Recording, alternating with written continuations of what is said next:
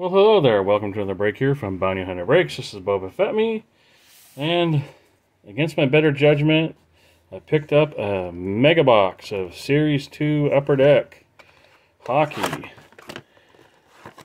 I had 3 in my cart over a week ago, and online at Target, and then I went and I said, you know what? That would be stupid because I can buy a hobby box and get 6 Young Guns out of that for basically, yeah, it'd be 3 times the price, but still it would be much more economical in that manner. Well, I happened to stop at Target in the area where I work before I headed home, and lo and behold, they had these. So these are the Target ones, as I said, and they have 11 packs total. And then you get the exclusive Red Rainbow Honor Roll in the packs. So there's going to be one of those, along with getting the exclusive Rookie Class. So unlike the Walmart ones that have the SP die cuts from the old-timey look from 94, 95, this has an original set. So I'll dive into it and hopefully get 3 Young Guns. Start off with a really interesting looking portrait of Samuel Fagemo for the Kings. Next pack. And I'm going to go on a limb and say that we'll get an insert in all but maybe 1 pack. And this might be the base pack right here. I don't see anything in that one, except for base cards. So hopefully that's the only one.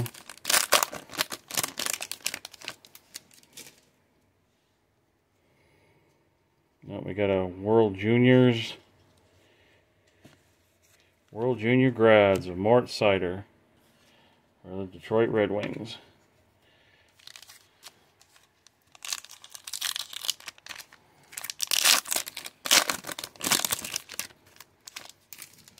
They had all kinds of SP and Allure, Series 2 tins.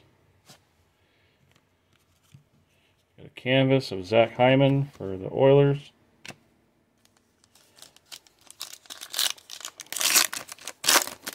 So yeah, Series 1 tins, Series 2 tins, Series 2 blasters. They had the hanger packs. Oh, we got an instant impression. Looks like Blake Coleman. So far it seems to me that those are, at least for the tins, you get 1 a tin, and looks like you might get them 1 in every mega box. Looks like our first Young Gun, and it's not Slakowski. Is going to be Adam. Oh, no, wait a minute. That's just a base card. What? That was another base pack? What? Indeed it was. Tricked me. So far, not a single Young Gun. I better start popping up here.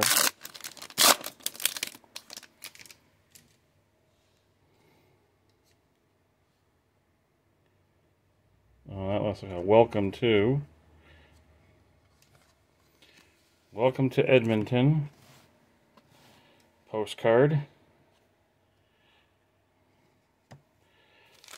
3 packs left and not a single Young Gun.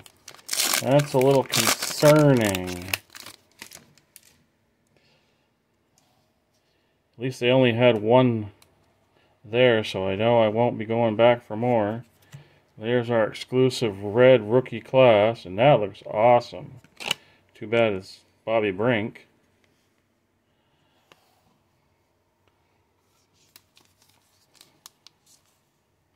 Well, these final 2 packs better both have a Young Gun. I want to say it gives you the odds and says the Young Guns are 1 in 4 packs. Well, I've yet to see one. You got a canvas. Is it a canvas Young Gun at least? It is a canvas Young Gun of Philip Ruse. So I suppose that probably counts as a Young Gun. Last pack. Last chance for a regular Young Gun.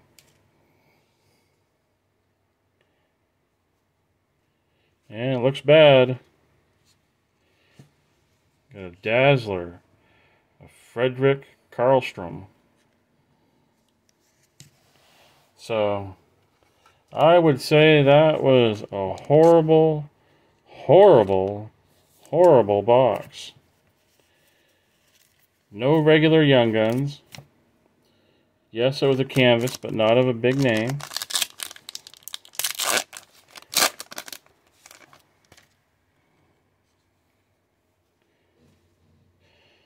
So for a rookie class pack, we get a Andrei Kuzmenko for the Vancouver Canucks. Got a Shane Wright. And a Dylan Guenther. So at least this wasn't too horrible.